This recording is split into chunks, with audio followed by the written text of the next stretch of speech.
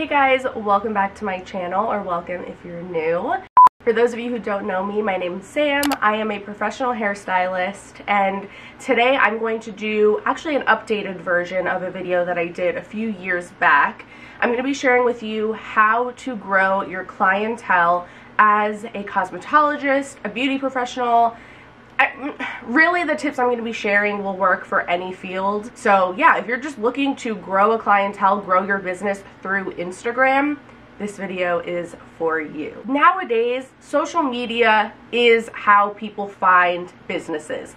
It's how they find their hairstylists, their nail techs, their vets, like everything. So it's really important to have not only a social media presence, but the right presence, because not only do you want people to be able to, number one, find you, but once they do find you, you want to make sure that you are being as informative as possible and providing all of the information you need to so that they can find you right away and get in contact with you. First things first, you want to make sure that you have an Instagram page that is separate from your personal account. Now, I do think that it's good to share a little bit of your personality and get a little bit personal on your business page and share photos of yourself and all of that, but you want to keep everything specific to your business so that when people get to your page, they know, okay, this is exactly what this person does, and they can see your work right away without having to like shuffle through random photos of you just like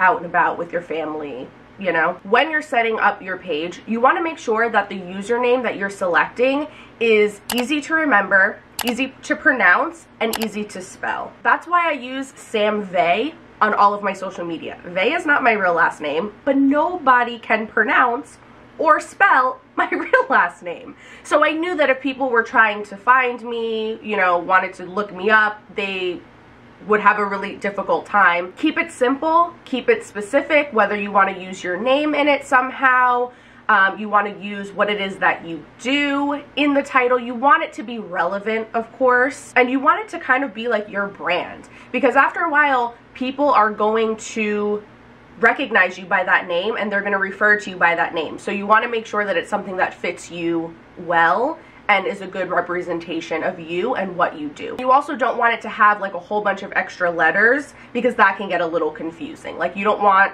your name to be Sam with 4 S's and 5 M's. You know what I mean? Because people might forget, like, wait, how many S's is it? How many M's? Then as far as the actual name on your page, because you have your username and then you also have your name that displays on your profile.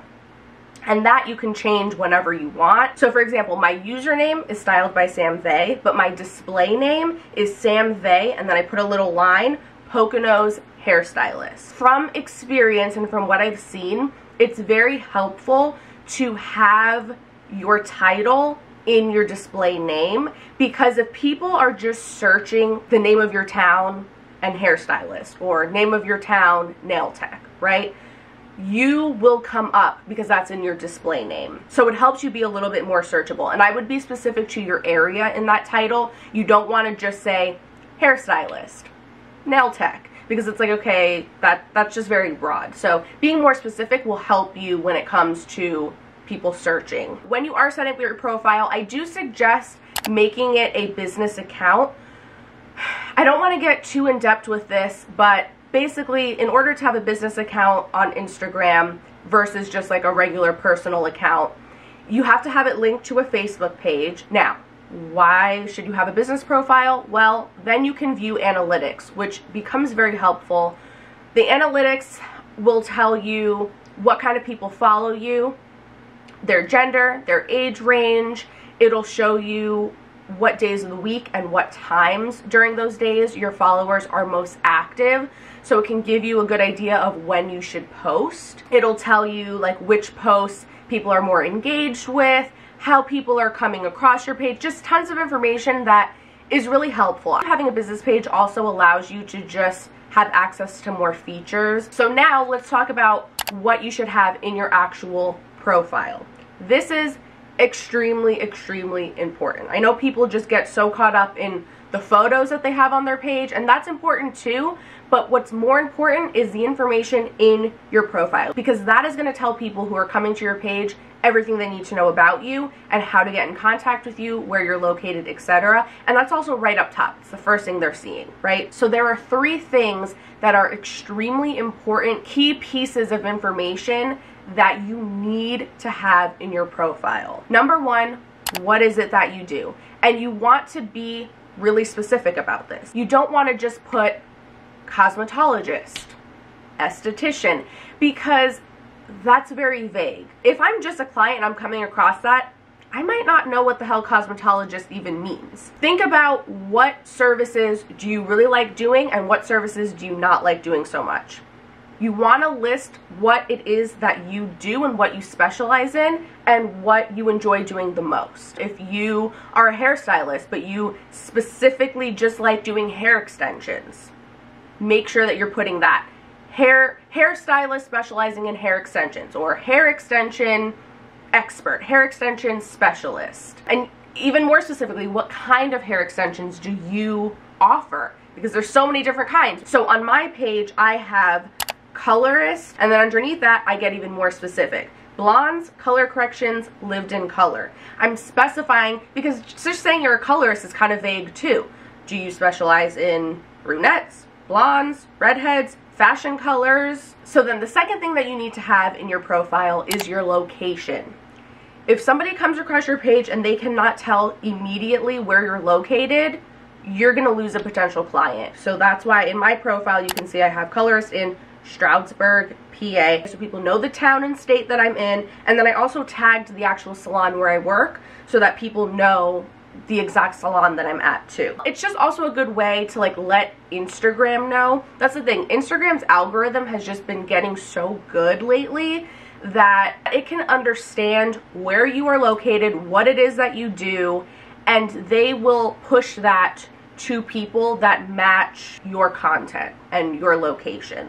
So throwing that stuff in is not only good for clients who are visibly looking at your page, but it's also good for the Instagram algorithm too, to be able to categorize what your page is. And then the third important piece of information you need in your profile is how to get in contact with you.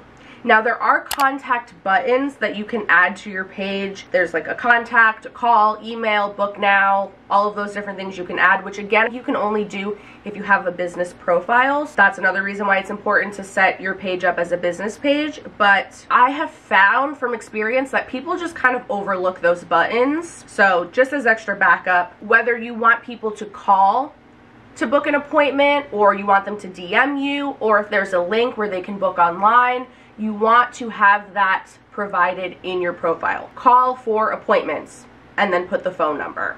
Even if you have the call button, I would still put it in the profile anyway, just so that people don't miss it. So now your page is all set up. You have all the information you need. Now you need to get that content. Because if somebody comes across your page, they see all this information, they see that you're a colorist, you do balayage, okay, that's cool, but I need to see photos of your work. You want to make sure that your photos look good, because that's the thing. Nowadays, it's not enough to just be good at what you do, you need to also be a photographer. Not to say that you need a big professional fancy camera and that you need to know how to, you know, do all these manual settings, but you just at least want your photos to be good quality. You want them to be in good lighting. You don't want a super cluttered background. I will link a video that I did where I share how I get my content for Instagram. I explain how I like set up the photos, the photo editing apps that I use, and all of that kind of stuff. So if you need a little more help in that department, go check out that video. And also make sure that you have variety. Share photos of the products that you like to use. Share photos of what your salon looks like, what your station looks like.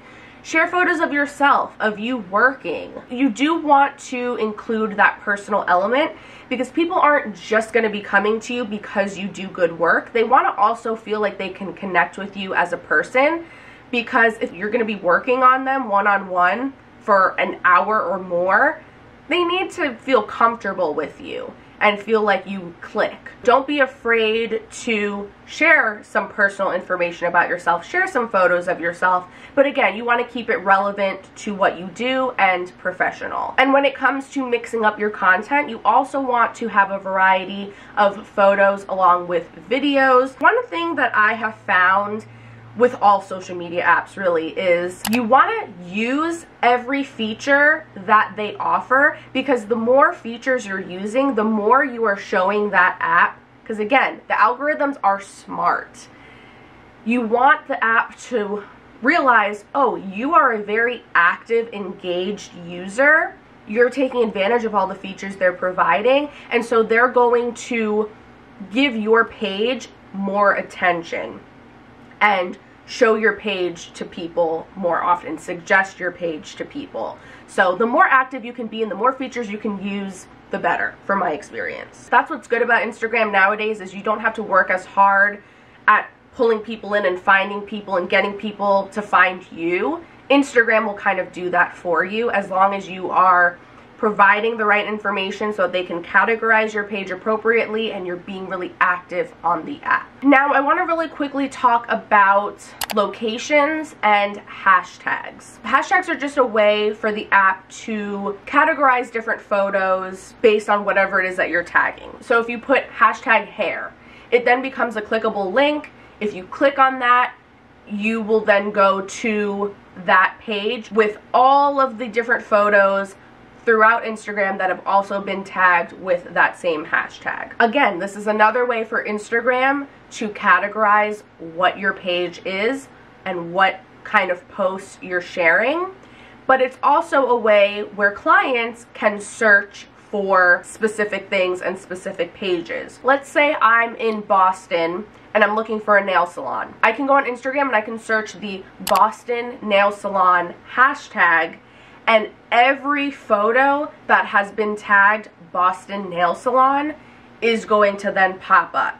And from there I can scroll through, and when I see a picture that I like, I can click on it and then I can see, oh, who posted that? I can go to their page. They're a nail salon located in Boston. Wow, they do really beautiful work. Okay, I'm gonna book an appointment. They've provided all that information for me, so I know exactly where they are, how I can book with them, what kind of services they provide, etc. Now, when you are using hashtags, you want to be location specific. I can add hashtag balayage to one of my photos, but here's the thing. There are millions of photos under that same hashtag, and these are photos from all over the world. So the chances of someone finding my page that actually lives in my area from hashtag balayage is slim to none. So you want to be specific with your hashtags. We'll keep using Boston as an example. Boston color specialist, Boston hair stylist, Boston hair salon, Boston hairdresser, but you know what I mean? So you want to keep it really specific to your location. You can do surrounding cities as well. So yeah, keep your hashtags location specific and specific to what it is that you do, and use a variety of them. What I do is I just save a bunch of hashtags in the notes on my phone, and you'd want to make sure that you're changing it up with every post. Because if you're using the same ones over and over and over, that could actually potentially work against you. So you want to make sure that you're keeping it fresh. So I would have a huge, long list of hashtags that are relevant to me, relevant to my page, and then every photo that I would post, I would select, you know, maybe 5 to 10 out of those, and I would just do different ones each time. And then for locations, everything that you post on your Instagram page, you can say where it was taken from. And even if you're in Pennsylvania in the US, you can technically tag your post in Australia. So you can pick whatever location you want. You can do just a state, just a country, a town, city, or an actual specific business. So I suggest, again, changing it up, doing your town, doing one town over, doing your state, doing your actual salon, but you definitely do want to use locations. One thing that I used to do is I would just tag other businesses in the area that weren't necessarily relevant to what I do. So if there was like a popular mall or a popular bakery, I would tag that. I have not found that works necessarily, because the thing is, if people are looking up that bakery, they're not looking for pictures of hair. It's just more beneficial to just tag the town or your salon. And again, because remember, everything we're doing is talking to the Instagram algorithm, so you don't want to confuse it by tagging a business that's completely irrelevant to what you do. And then the last thing that is super, super important to keep in mind is you don't want to get really focused on the numbers. A high follower count does not necessarily equal a big clientele. You can have people following you that are on the complete opposite side of the world. They're probably never coming to you to get a service done. What's most important is how engaged people are. It's better to have 100 followers that are all liking your stuff and commenting and engaging with you than to have 10,000 followers that don't live anywhere near you and that are just like scrolling past the stuff you post. It's quality over quantity 100% when it comes to this. And the other thing to keep in mind too is that it's gonna take a little bit of time. You know, you're not gonna create your Instagram page and within a couple of days have a completely full book of clients. It's going to take time, and it's something that you have to constantly work at, and I know that it's overwhelming and kind of frustrating, and it's time consuming. It really is. I consider it another part of my job. As long as you're doing it right and you're staying consistent, that's the thing. You don't want to just day one set up your page and then post like 100 photos and then just leave it. If you can't be active and be on there every day, you want to at least be posting a few times a week. Try to be as active as possible and you will start to see the clients coming in, I promise you. So that's it for this video. I hope that you guys found this video helpful. If you have any additional questions, go ahead and leave a comment down below. I will try to get back to everybody. And if you would like me to take a look at your page and just give you some pointers, see if there's any places for improvement, you can go ahead and send me a DM on Instagram on my hair page, Styled by Sam Vay, and I can take a quick look at your page and just let you know how it's looking, if I have any advice. I'm not an expert at this stuff by any means, but I feel like at this point I've been doing it long enough that I've kind of figured out what works and what doesn't. So I'd be happy to help you out any way that I can. I would really, really, really appreciate if you would give it a thumbs up, subscribe to my channel, go follow me on Instagram, and I will see you guys in my next video. Bye.